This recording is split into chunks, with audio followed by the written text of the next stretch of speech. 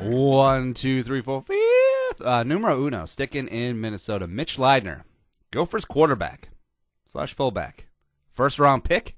Question mark. Oh, good for you. No, God, please, no. And, yeah. So, everyone and their mother has a mock draft. And it's a bit of a tongue-in-cheek thing. Soon as 1 year's draft wraps up, the next year's mock drafts are coming up. And all of that good stuff. Now, Todd McShay of ESPN, for ESPN Insider, put up a way too early 2017 mock draft. And Mitch Leidner, who a lot of people have been talking about, is he even going to be a quarterback in the NFL? I mean, he's got the size. He's an athletic kid. He was originally recruited to be a linebacker at the University of Minnesota. And would he switch back to linebacker? Would he be a safety? Would he be a fullback, H-back type? But no, McShay's saying quarterback, and he mocked him as a first-round pick. Now, a lot of people are thinking, is this like some sort of residual April Fool's Day joke? Because a lot of people in this market and Gophers fans know that, Leidner can be okay at times. You think back to like the Iowa game, the Colorado State game, Ohio State, etc.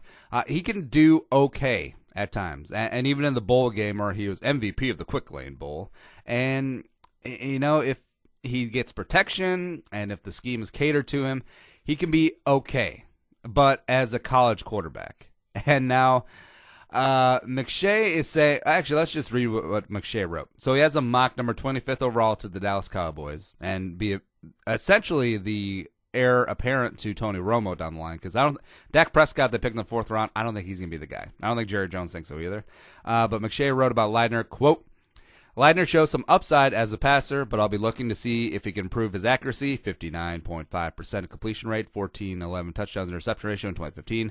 Listed at 6'4", 237 pounds, Leidner has ideal size and has shown the ability to make plays with his legs, off design, runs, and scrambles.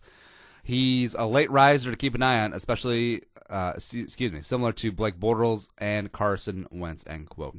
And Bortles and Wentz did have that sort of meteoric rise from 1 year to the next, because Bortles is like 6'5", 230, same with Carson Wentz, and Bortles at Central Florida kind of came out of nowhere his final season down there in Orlando, and vaulted his way all the way up to number 3 pick. Carson Wentz, we all know, coming from an FCS quarterback who had only started a handful of games and then leading them to an undefeated season and another national title and becoming the number 2 overall pick.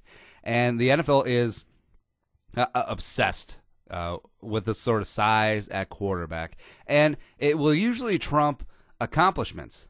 You look at Vernon Adams at Oregon and Eastern Washington, but because he's 5'11" and 200 pounds, he goes undrafted and doesn't even get signed as an undrafted free agent. He has to go try out for the Seahawks this weekend.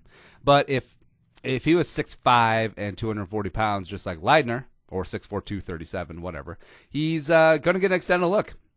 And the NFL is always betting on upside, and they're always betting on quarterbacks. So as weird as it may sound to Gopher fans, and people have been keeping an eye on this program, the pride of Lakeville, Mitch Leidner, while I don't think he'll rise up to be a first-round pick, maybe he'll be a day 2, maybe he'll be a day 3 pick. I think he'll get drafted, that's for sure, even as a quarterback, because teams are so desperate at this quarterback position. Like, you see this when the Rams trading up and the Eagles trading up, trying to get their franchise quarterback in a class that doesn't even seem that good.